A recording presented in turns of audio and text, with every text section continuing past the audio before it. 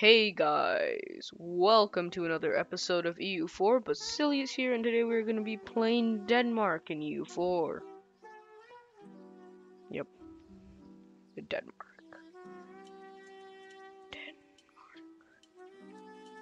Denmark in 1444 is the leader of the Kalmar Union, a historical union between Norway, Sweden, and Denmark.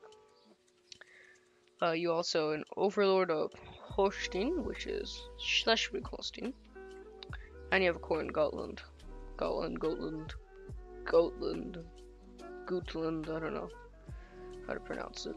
If any of you watching is Danish, or Swedish, or Scandinavia in general, please tell me. So you want to give religious state, clerical advisory council to the clergy. You also want to give religious diplomats. You want to give primacy of the nobility, aristocratic councillors to the nobility, land of commerce, patronage of the arts, commercial advisory board indebted to the burghers, selected diet, whichever one's the best for you, probably is, and bada bing bada boom.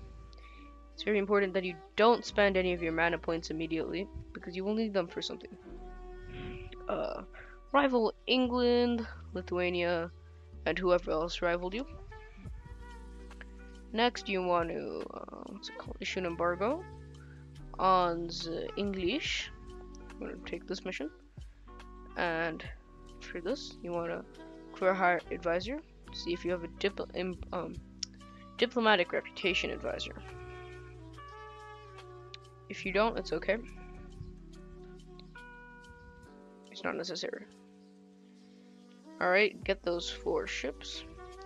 Start improving relations with Poland and Sweden. Build the free company. And try to get another alliance if you can. Alliance.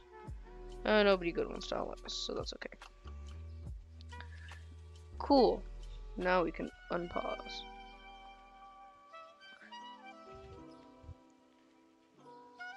Alright, a new leader arises.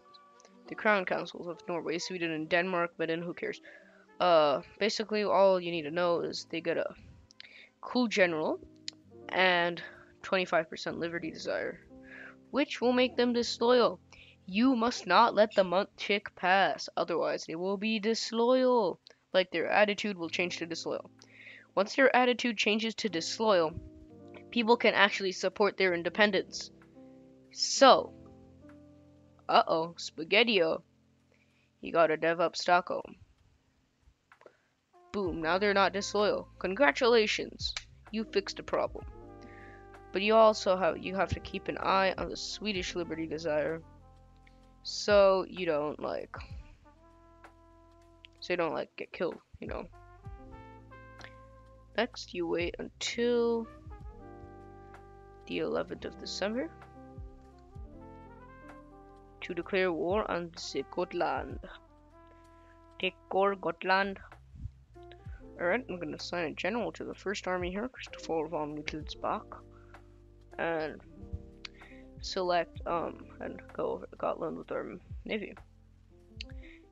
See, something I need to tell you here is Scotland usually allies Lithuania or someone big like Poland.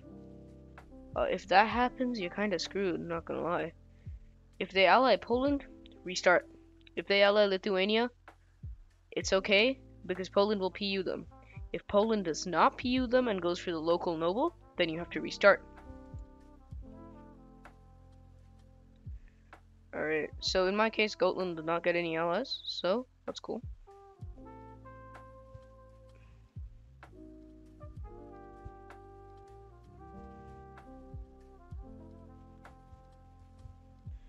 So, bring this.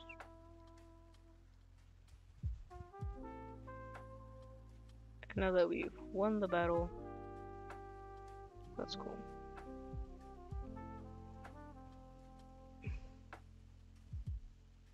I'm gonna just keep rerolling for trade efficiency. For a diplomatic reputation guy. You don't have to, but I'd prefer to. Now, while we're sieging Gotland here, I'm going to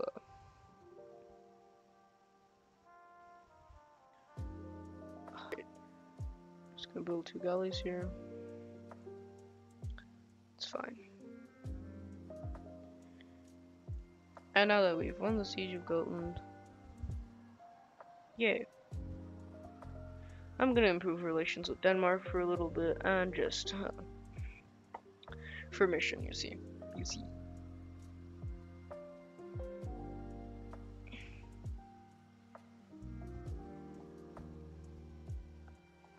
We will get call for peace, but that's okay. Alright, cool. Now that we have over 150 relations with Denmark, and they are less than 20% liberty desire, we get this event. I'm gonna take, obviously, the middle one, because the bottom one will make them pretty hard to keep in check. Now we can actually peace out of this war. Take Gotland. GG, well played, you lose. And now we get this mission. Now, this is actually a pretty good thing, okay?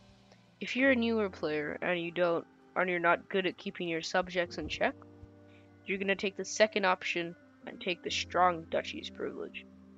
As you can see here. Where is it? Strong duchies privilege. I'm gonna take the stability, but you know. Yeah.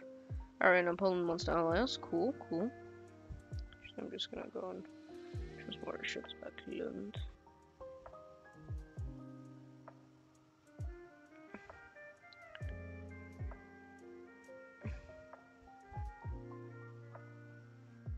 I'm also gonna state Gotland, but I'm not gonna decrease autonomy yet.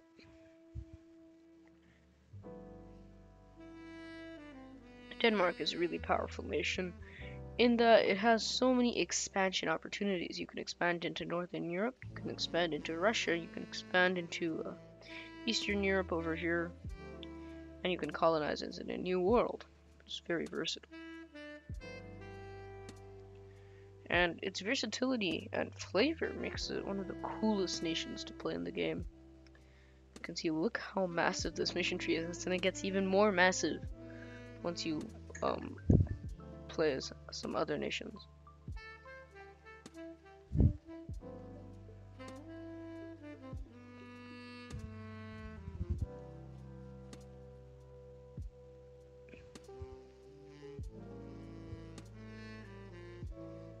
Make sure not to accidentally accept a royal marriage from random minors in Europe.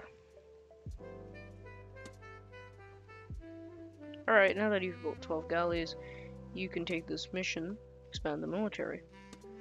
You get a cool admiral, nice. And that's pretty much it. You also get claims on all of Livonia, but we don't talk about that one. I'm gonna select these and protect in Lubeck. I'm gonna park these over here, and I'm gonna declare war.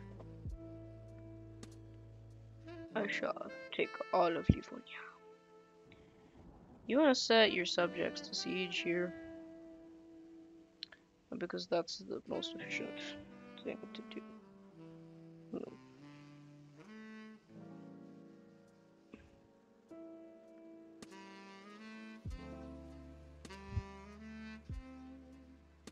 Oh, good job, Teutons. Oh, good job, Sweden, sorry. Yes, I'm going to ask for the war reparations, the money. Should I just ask for money? I feel like war reps are gonna be better. Alright, now that the Teutons are out, this should be a really easy war.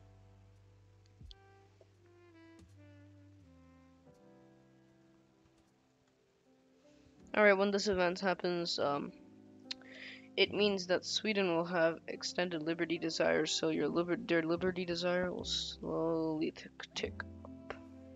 You just have to be a little careful, but you should be able to manage it.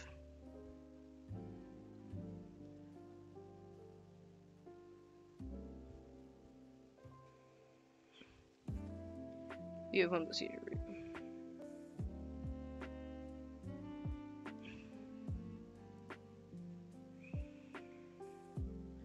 Alright, when you're piecing everyone out, I'm gonna piece Riga out for money. And I'm also gonna annul treaties with Poland. When you're piecing the Livonian order out, I'm gonna take every single province they have. It's not much of AE, and nobody will join a coalition. And good game. GG, well played. You suck. I'm gonna delete the fort here in. I'm actually not gonna delete a fort. I'm gonna concentrate here in Estonia and core everything up. Or should I?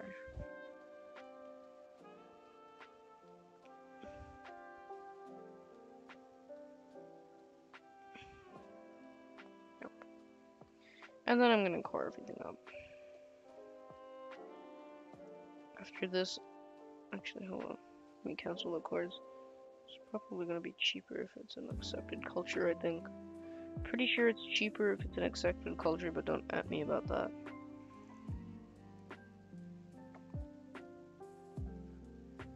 And then boom.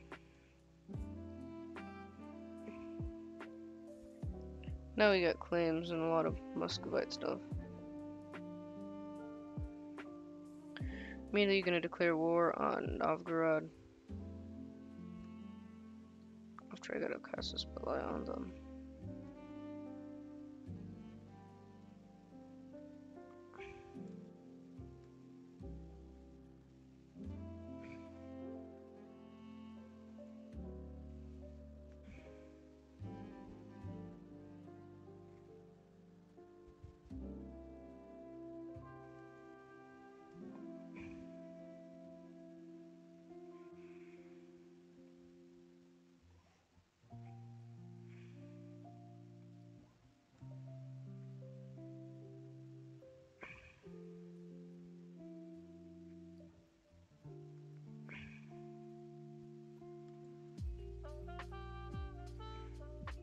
The war with Novgorod should be a cakewalk, because they're usually destroyed by Muscovy. And getting destroyed by Muscovy, you can't really recover from that. I've never seen a Novgorod actually beat Muscovy before, and in my hundreds of hours, thousands of hours playing EU4.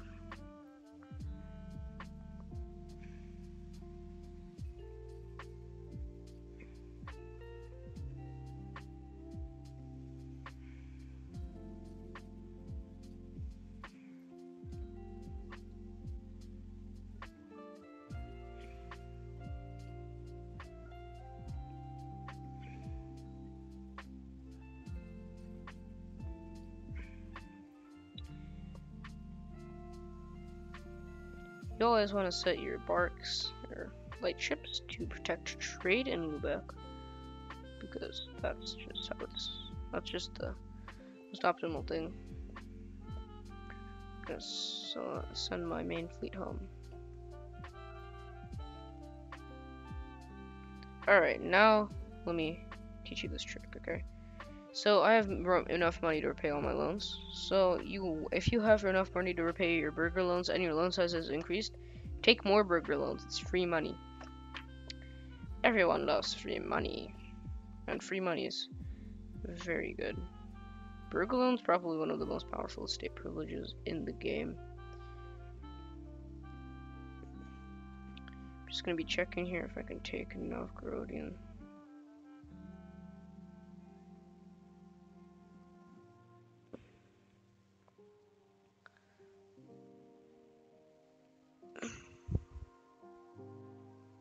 And as you're taking technology, just be sure to build a marketplace in Sheeland. It will boost your trade power in Lubeck a lot.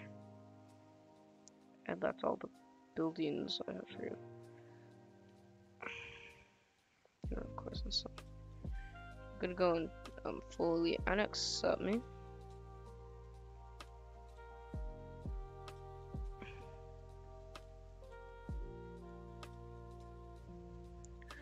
while we're in this war, I'm just gonna go through the Denmark mission tree real quick. So integrate Holstein is obviously this. Just integrate them. And the nobles of Sweden is a very important mission. There's going to be an event chain in a few years after Sweden gets the Dreams of Freedom event.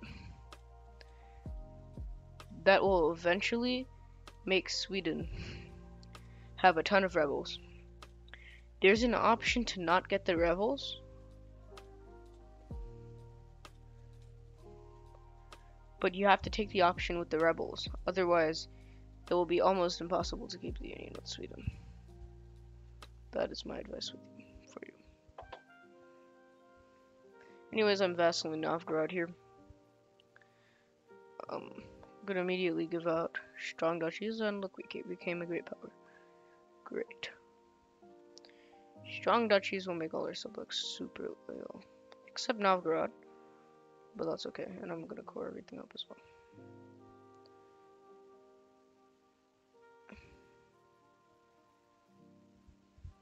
I'm gonna core all that up too. Improve relations, and boom. And this event.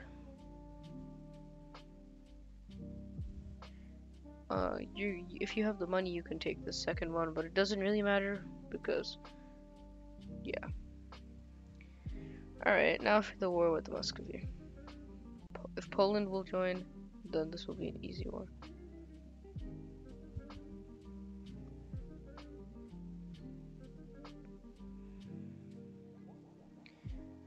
I'm gonna go here for Reconquest because Novgorod has a ton of cores and a butt. So I'm gonna go Reconquest. Gonna ask Poland to join the war. Maybe you're going to converge here onto Muscovite forces here in Novgorod. At least that much should be good. Alright, we've won the siege of Moscow. We'll get that much money. Alright, so I'm gonna peace out with Muscovy here. And now we're rich. Alright, for your tier 2 government reform, you can take any of these. I'm gonna take strength and noble privileges for the extra manpower here. Alright. Gonna pay all my 1% loans, and I'm gonna refinance my debt again, and take more free money. Because free money is very powerful, said me.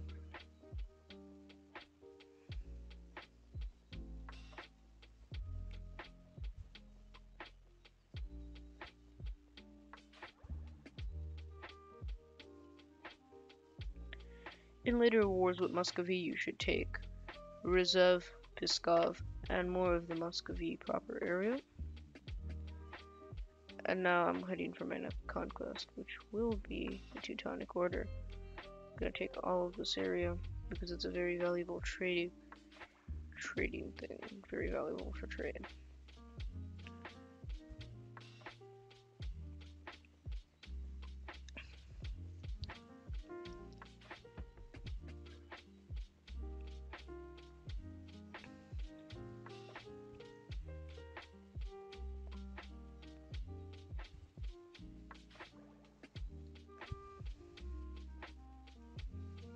This should be a really, really easy war because the Teutonic Order has been thoroughly beat by Poland.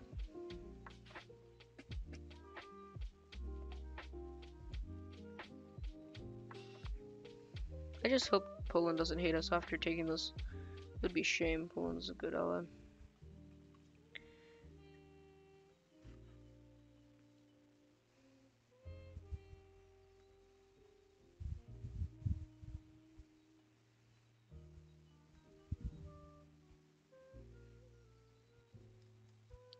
At this point, you should also start improving relations with Schleswig-Holstein.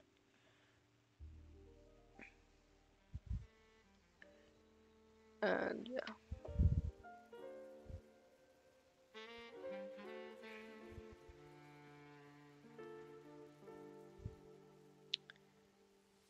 I've built every building that's actually good for now, which is just in 2 provinces. Economy. Note that is Denmark. You don't have the greatest economy start of the game, but you should be deleting some of your forts. I'm actually going to delete the fort in Latgali here. I'm also going to state all of my newly conquered provinces.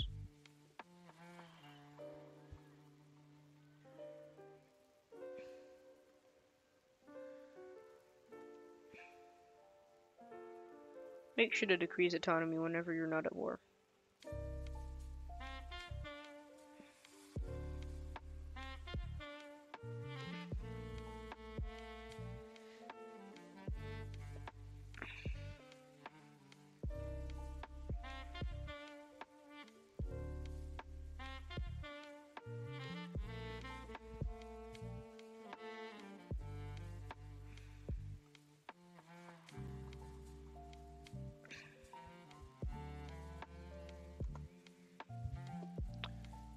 Where is Lolland? Oh, here it is. Lolland. Just gonna do it twice to get some money.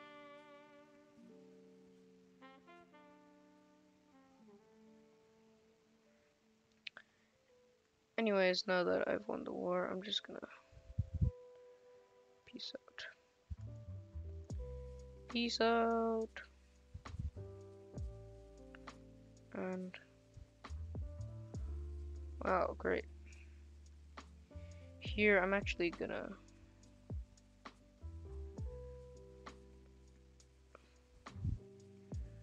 can I not release the Teutons?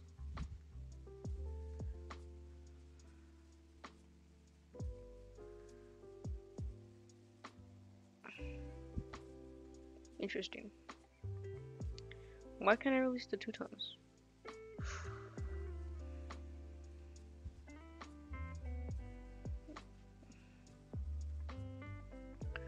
Alright, after this, I'm just gonna set my country on to suppress rebels and chill out for a bit. Something I did notice is that Norway tends to get a ton of like small rebels, probably because they're seizing a ton of land. So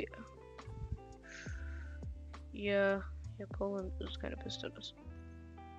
I'm gonna do this. Just approving with them.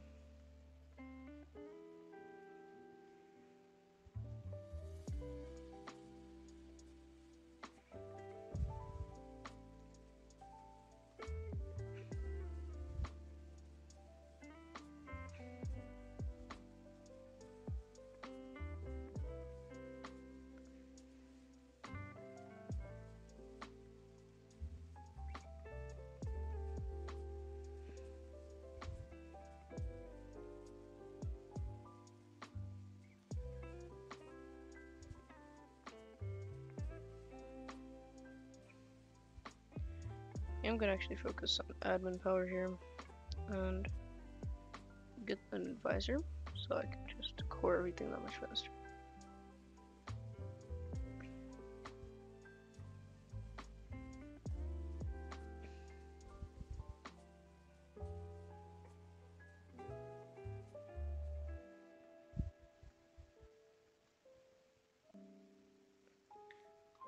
I'm actually gonna delete the fort in Reval.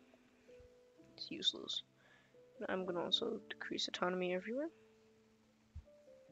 Will probably get me some rebels, but that's okay.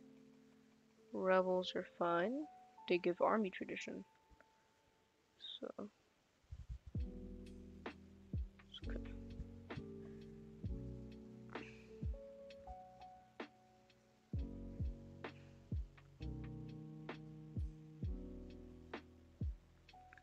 So we're the number 7 great power here just because we haven't embraced the Renaissance. Because nobody has. Just slowly start coring Königsberg.